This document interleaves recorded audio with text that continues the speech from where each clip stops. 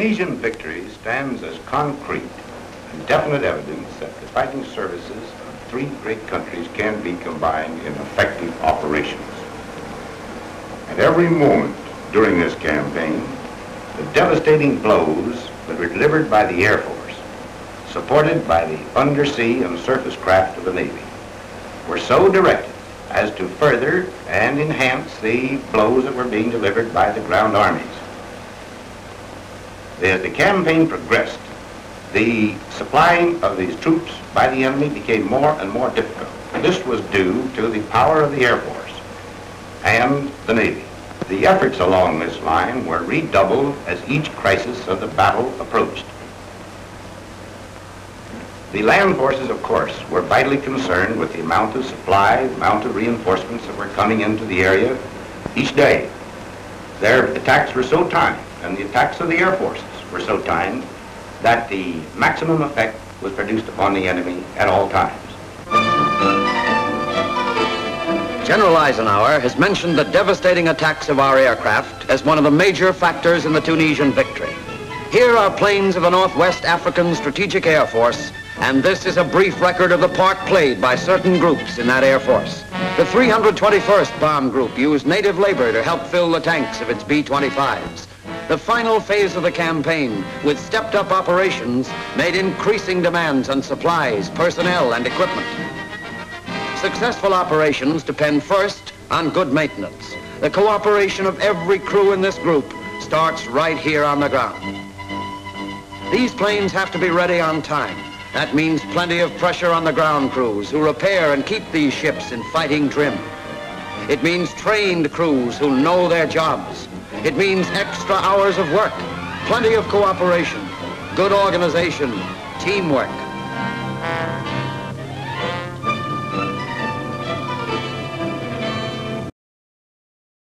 The armorers have already begun to clean and load the guns of the medium bombers.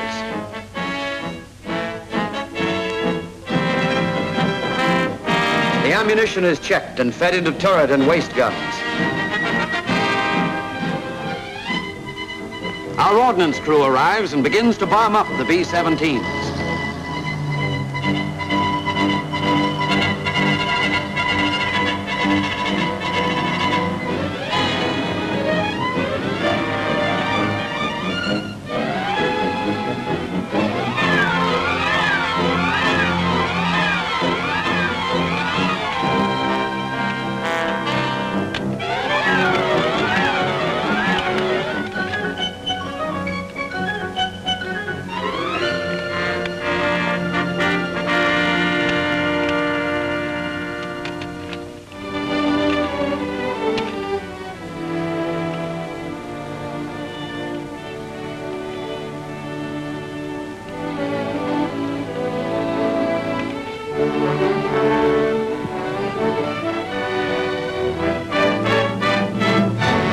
During all this field activity, the air crews back at headquarters are getting ready to be briefed on today's mission. The crews of the 321st Bomb Group answer briefing roll call by Captain Heinlein. Among those present were Lieutenants Bruce Stouts, Here. Hamilton Brinkley, Here. and Charles Failing. Here. St. Clair. Here. Hartzell. Here. McGowan. Langgrove. Steinman. Lundgren. Captain Malcolm Haven briefs them on today's target. The target for this afternoon is Mature, the place that you so successfully bombed just 3 days ago. It's an easy target to find.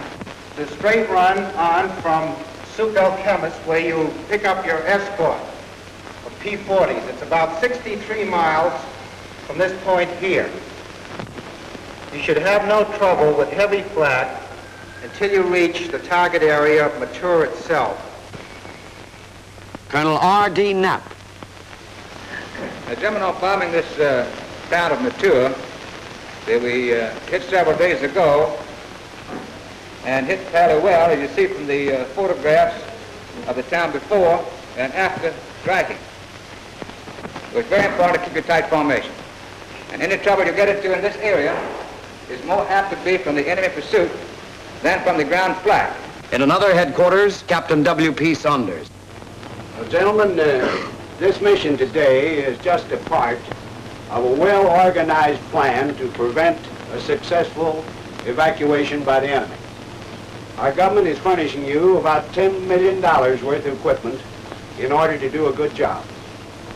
From all available information, we estimate that there are about 50 enemy aircraft, mostly Me-109s, on this airdrome, in addition to 35 transports, largely Ju-52s.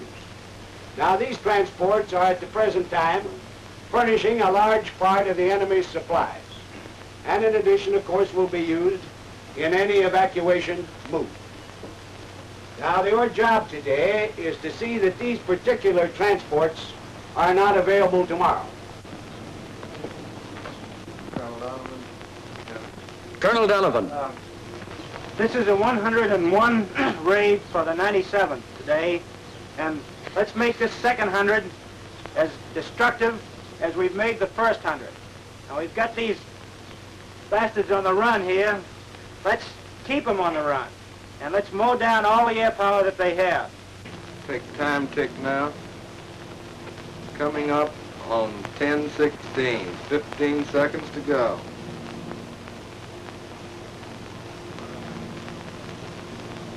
10, 5, 4, 3, 2, 1, hack. After briefing, the heavy bomb crews leave directly for the plains.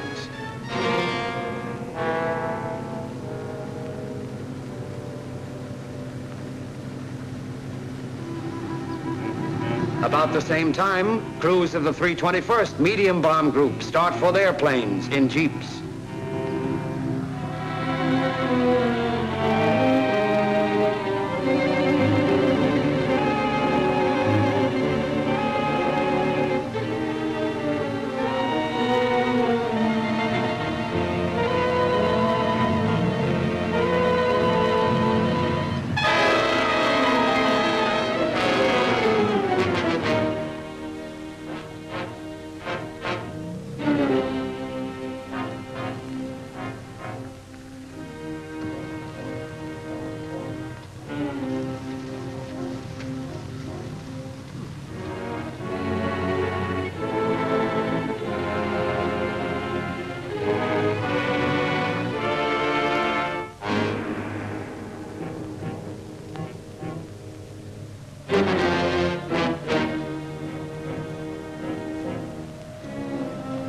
These medium bomb crews will attack their target, Matur, while the B-17s head for Sidi Ahmed Air Base.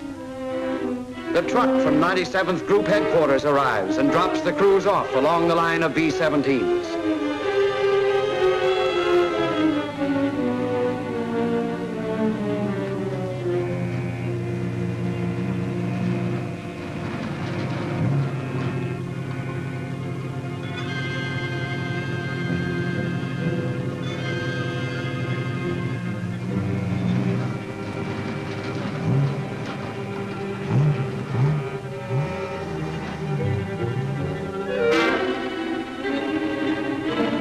Many of these crews are already veterans in this campaign.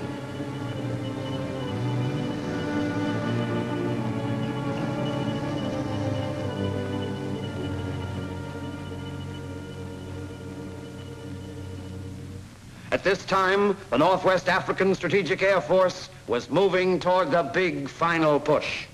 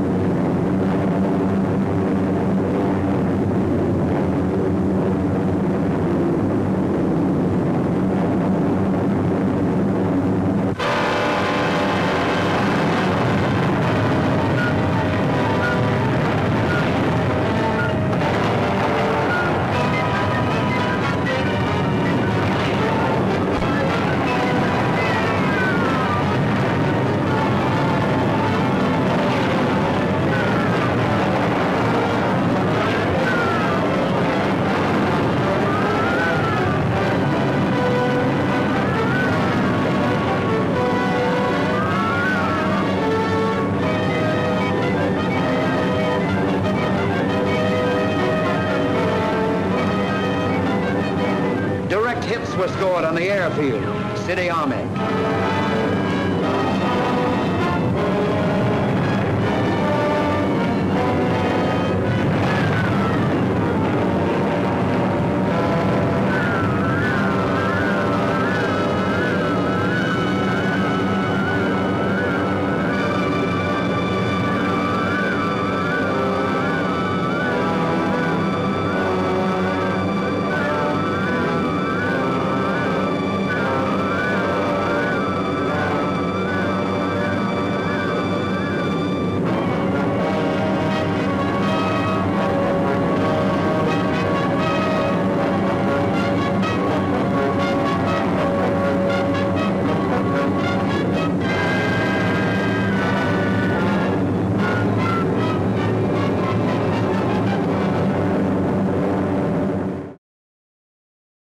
Immediately after the mission, crews of the heavy bomb group arrived for interrogation. This crew had a very successful mission. Did any of you fellas get any today? I got one, too. Good, that's swell. That makes two for this crew. Well, Olson, let's hear your story.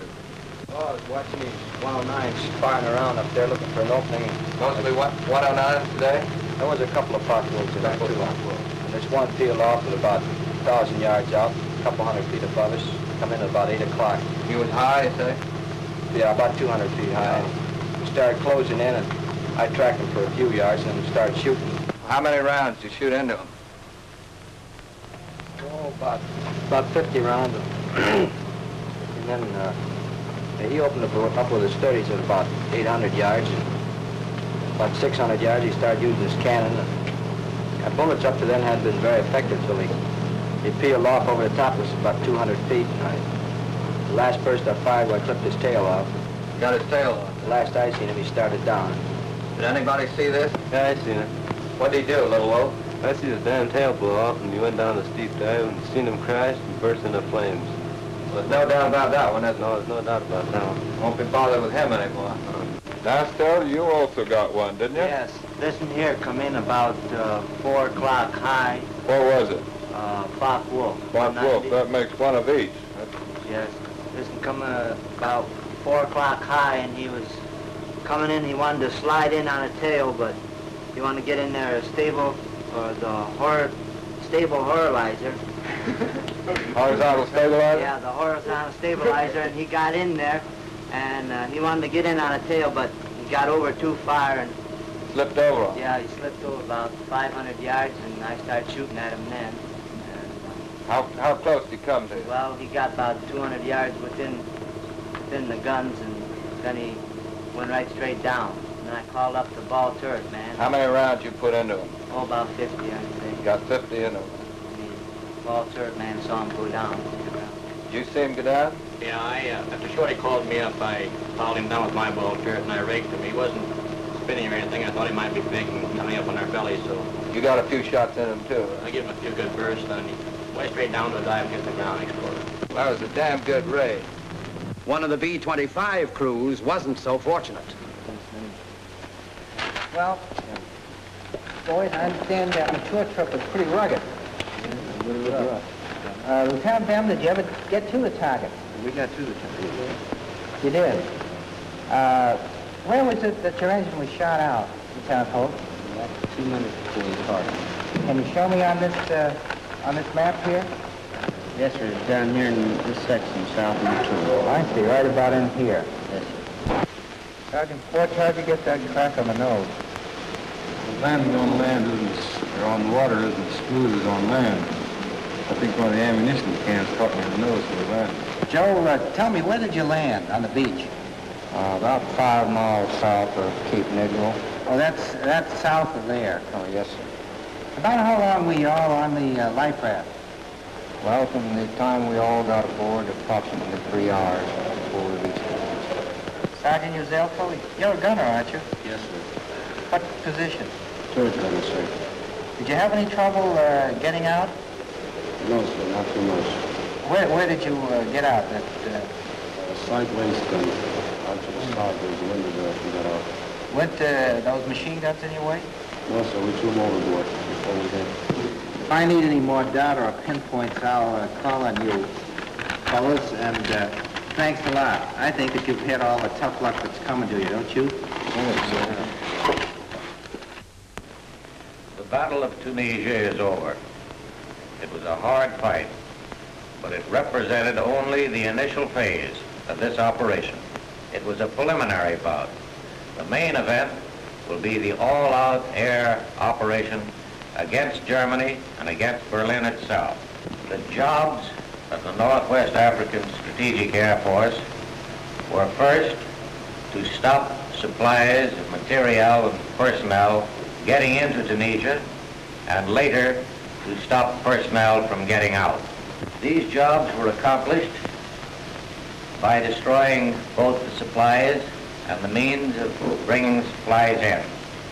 Harbors were attacked, marshalling yards, shipping, both naval and merchant, and the enemy air, both his offensive air force and his air transport.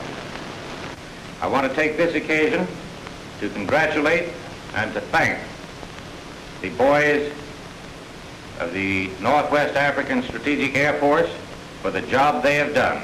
It's been outstanding. It's been a pleasure and a privilege to serve with them.